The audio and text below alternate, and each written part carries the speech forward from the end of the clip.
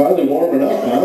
Holy crap. I've been on the road a lot lately, and man, you know, it's like way below zero. That's some scary stuff when you're driving in the middle of Iowa, you know, all you see is snowbanks on either side. Because they say you're supposed to have a good survival kit in your car, which I do not have.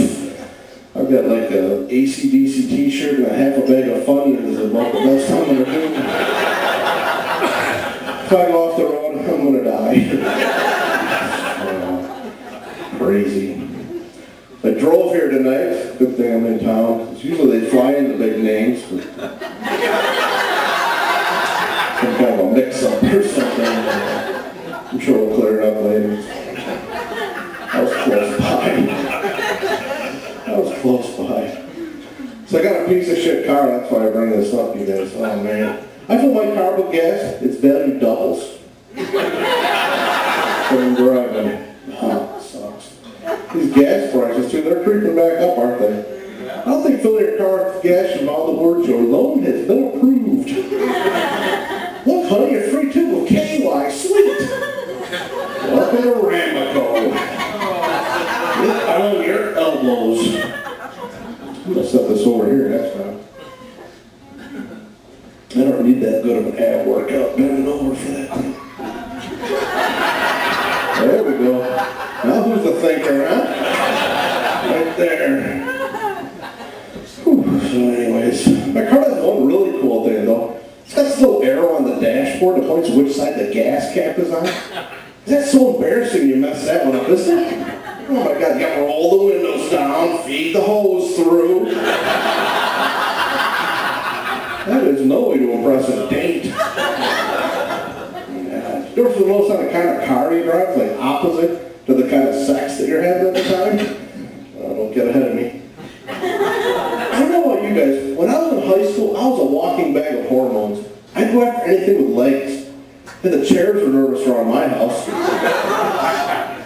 And what are we driving? A little Honda Civic, something like that? You couldn't have sex in the back seat of one of those if you had a gun to your head. Which is how I like my sex, ladies. I'd float that out there. But then you get married, you know, you pop out a few kids, all the sex goes down to nothing. And what are we driving? Big old minivans, right? 16 beer can whores and we'll sleep 9. No sex. No sex. We just got these up in Madison, we just got these metered on-ramps, you know, you pull up onto the belt line there. They're bragging, I don't know if you guys remember this, when I put them up there, they're bragging these things up, and they put the lights up too high. I pull up with this thing, I've got my head down in the passenger side seat just to see this light. My buddy who's sitting next to me don't really care for that too much. But the light turns green, I step on the gas, I slam this woman ahead of me because she's got her head down there too. But she was looking at the light. It's a blowjob joke for those of you coming along at home. I just turned to pick up my beer and it was gone, and I was like, what the hell? It's over there.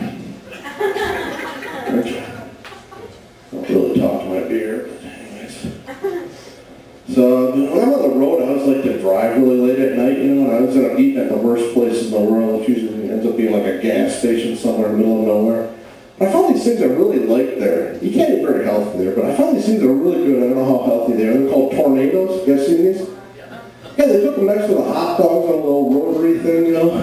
And tornado's a perfect name for it, because about 50 miles down the road, you got a category 3 brood in your stomach. Good thing you bought that gallon-and-a-half size Pepsi to chase it down with, huh? That's a man-sized drink, boy. That'll put hair in your diabetes. Hair in your diabetes. That's a good line right there. That's a nice piece of business. I don't think you guys gave it the love it deserves.